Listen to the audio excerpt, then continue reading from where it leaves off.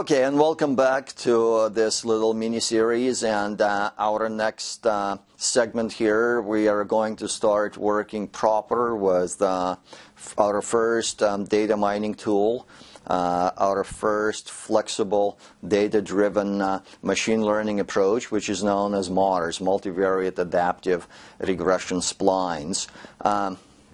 I'm only going to cover a few bits of the area of MARS in the interest of time. If you're interested in learning more about MARS, we have lengthier sessions and recorded sessions. I also routinely go to GSM conference, the Joint Statistical Meetings, once a year, and give 2-hour presentations on CART, MARS, 3-net random forest, things like that. So let's just have a quick highlights and see how it works. So the main purpose of MARS is to relax the assumption of linearity of the response surface of the multiple linear regression. So instead of building one global multiple linear regression in MARS, there's an automated way to search for the partition of the underlying data space into localized regions, such that within each region a different multiple linear regression is being fit, and then they are all linked together such that the resulting response surface is continuous. Not necessarily smooth everywhere, because there will always be the boundary points, but at least continuous, so that you're not introducing any specific gaps. So let me highlight in general how it works. So there's this little slide here that introduces the concept of spline. So let me just do this highlighter here. So we have a spline, which is the underlying machinery for MARS methodology. And there are two different types of splines: the interpolating splines, when that are used in some areas of research. We're not going to be interested in those. And the smoothing splines, where the curve needs to be close to data, not necessarily passing through every data point. And the typical procedure would be divide the range of values into separate regions, and the boundary where one region ends and another region starts will be called knot. Now, here is a quick illustration of why this is useful. I took Boston housing data set that we are working with, and I took the target variable MV, house values here, and only one predictor LStat for the simplicity of use, which is percent low socioeconomic status, or percent of poor people living in the neighborhood.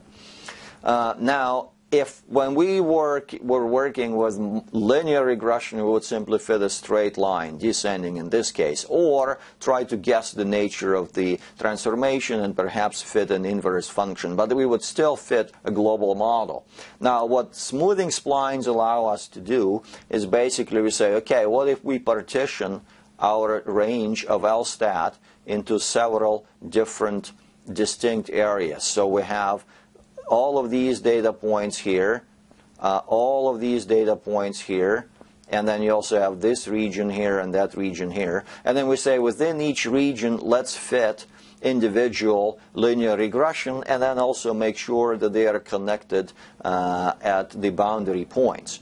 Well, if you were somehow to identify the location and placement of those region boundaries, these things called knots that are pointed out here, if you were to know these knots, it's very easy and straightforward to fit the underlying collection of regressions, and at this point we would have gotten the solution that has all of the nice compromise and balance between being local and also expressing the general features.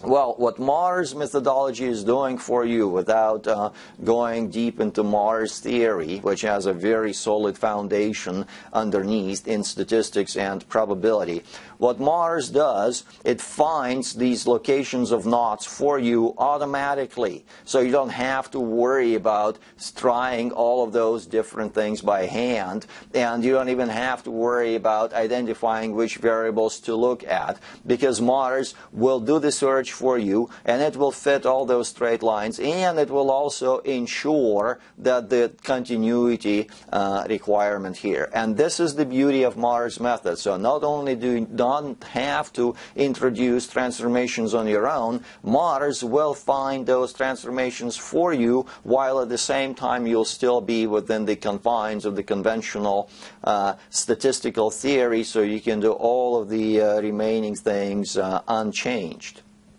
Okay, here is an illustration how this can be done. Now, when I say Mars finds knots automatically, here is what I mean. Suppose we have a very simple relationship here, a flat top function. So you have two true knots, one here and one here. So there is no dependency between the response and x between those knots. There is a positive relation here and a negative relation there. Now, here is the actual data set. So this is the data set that we drew from that idealistic underlying model. So these are the real data. So the points have some added random noise in here. Now imagine that I needed to find a single knot for this data set. Suppose I picked this point here, then I could fit one straight line on the left, another straight line that has the best fit to all the points on the right, and the resulting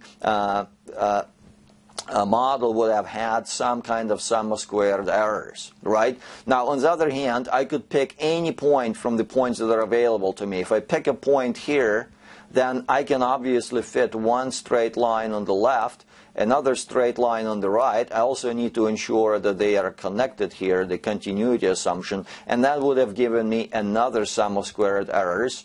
And I am visually, it's clear that this sum of squared errors will be smaller than the original sum of squared errors for the poor choice of data point.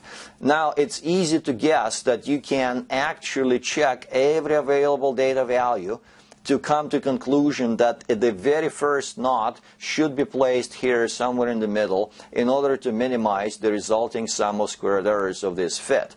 Once the first knot is found, you can repeat the same search again to find the second knot, then to find the third knot, the fourth knot, and so on and so forth. Each time you're looking at all available data points and you're trying to add yet another transformation point while keeping the concept of continuity. The end result is you have a nice practical discovery of the true underlying flat shape. Now, there are some additional little technicalities here because we are doing this sequential search. Some of the knots may become redundant, so at some point you may want to do a cleanup stage where knots are removed one at a time so that only the ones that are important are preserved. I cover all of those different individual concepts in our training videos, training sessions, and JSM presentations. But the underlying key idea is very straightforward: automated search for knots. Now, how can this be done in analytical terms, in terms of computations, in terms of programming? Easy. You just introduce the concept of basis function. The basis function has this direct interpretation as a max of 0 and x minus c, or mirror, which is c minus x, the flipped version. And again, the details we talked about extensively in our Mars classes. Now, the basis function, either direct or mirror, operates on a part of the original space. So, for example, if you set c to 30, so this part here is 30. Whenever x is above 30, you have a 45-degree line. Whenever x is below 30, you have essentially a disappearance, so the function returns 0. So any basis function is essentially a transformation of the original variable x into a new function g of x, where the g is controlled by the parameter c, and the c can be taken explicitly from the data set, and we can try every available point to vary c such that we cover all of the different available knots. So therefore, from this previous slide where we introduced a geometric concept of knot to this slide where we have analytical representation, there is a one-to-one correspondence. And once you have that,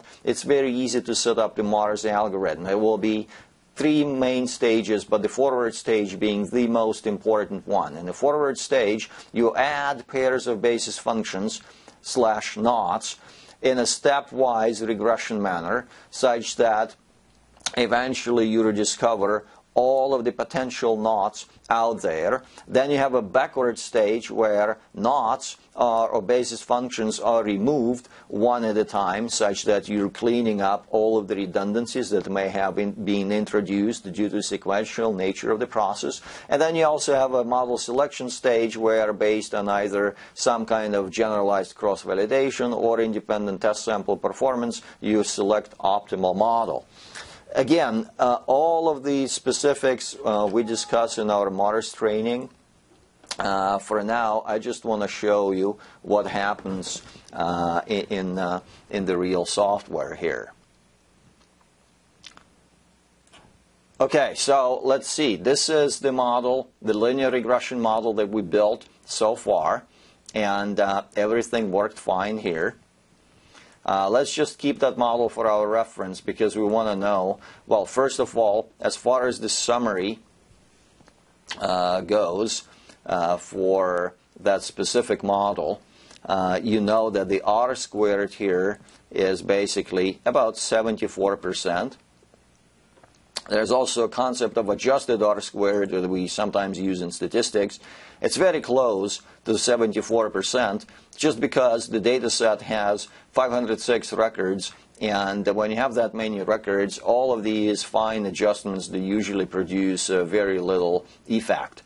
But that's the linear regression. Now let's see what happens when I unleash the power of Mars. So for that, I just declare these variables as allowed to be transformed. And under options and limits, I will specify up to 40 individual basis function steps. And now when I click Start, it quickly went ahead and analyzed everything in my data set. And as you can see, the very first thing that is striking is that now the R squared measure went up to 88%, from 74% to 88%. That's the improvement of 14 points on the R squared scale, which is, this is a pretty substantial improvement, as you can see. Now, how one can interpret this model here? Again, you click on the summary button, and when you look at the summary here, the most important thing is the basis functions code, where if you look at it, you'll see that individual variables, LSTAT, RM, etc., etc., etc., were transformed into basis functions, the basis functions that I quickly, briefly described on the set of slides. And once I have these basis functions, now the rest of the equation is still a classical linear regression. So there is really, Mars has done for you, what Mars has done for you is no different than you normally do by hand when you take the original predictors, create transformed versions, say log, inverse, some other type of transformation, piecewise linear or binned version. So you first create transformed variables, and then you fit multiple linear regression in the set of transformed variables. So there's no difference there. But the key advantage is that Mars has found all of those transformations for you. You did not have to find those or to try those, because all of these were picked for you automatically by doing thousands, tens of thousands, hundreds of thousands potential multiple linear regressions under the hood here. So now, once you have these transforms, you don't have to try to understand exactly what the transforms mean. If you click on the Plots button, tab here and look at the Show All, what you will see is that Mars has already plotted all of these transformations for you. So now you can see that LSTAT, and it's instructive to compare it against what we had previously. In the linear regression conventional sense, LSTAT and RM were just linear global patterns. Well, it turns out that Mars suggested that LSTAT should be curved a little bit, And more importantly, Rm is more like a step function as opposed to the overall linear function. So the Rm only influences our predictions when it changes between 6.5, 7.5, and outside of that tiny little area of significant impact, there is really no dependency or no contribution. The same thing goes with distance to employment centers, crime rate, and so on. So as you can see, Mars really identified all of these nonlinear transformations, and it's done it automatically for you. Now, as far as your statistical endeavors, if you just look at the classic output here, I had my first run, which is a multiple linear regression, and when you look at, there is this, all of these different parts of the classic output, and in particular you'll find this part known as Mars regression and training data. What you will see here is that the original regression reported all individual variables with pretty much zero p-values.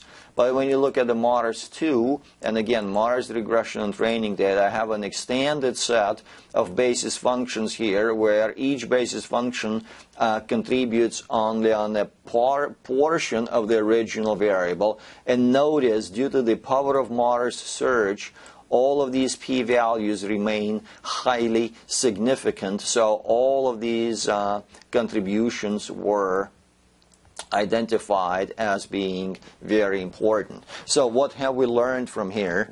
We see that by simply running a Mars application, you can build automatically a collection of localized linear regressions such that the boundaries between different parts of the space are automatically discovered for you, thus relieving all of that heavy-duty grunt work trying to identify the boundaries of those regions on your own.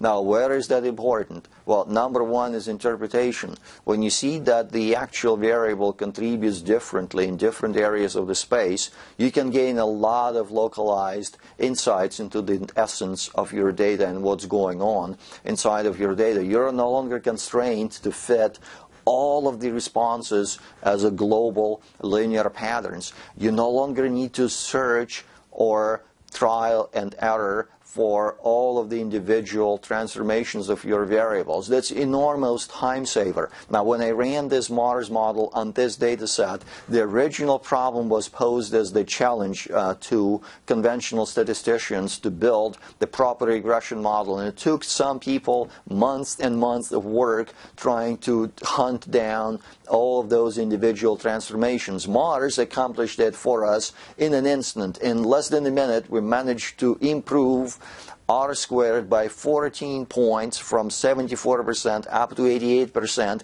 and we nailed all of the key transformations and all of the important parts of the underlying relationships. Of course, it doesn't mean that we found the truth. There is no such thing out there because of all of the confounders and mutual dependencies and so on and so forth. But as far as the prediction goes, we've advanced so much further because we have a model that is a lot more powerful and accurate. And when you look at the responses, you can also see exactly the suggested nature of transformations and things like that. And that is the power of Mars. Again, if you're interested in learning about Mars more, we have a lot of materials on that interesting and very powerful product. In the next video, I'm going to detach from Mars, and we're going to explore the wonderful world of trees and tree-based approaches.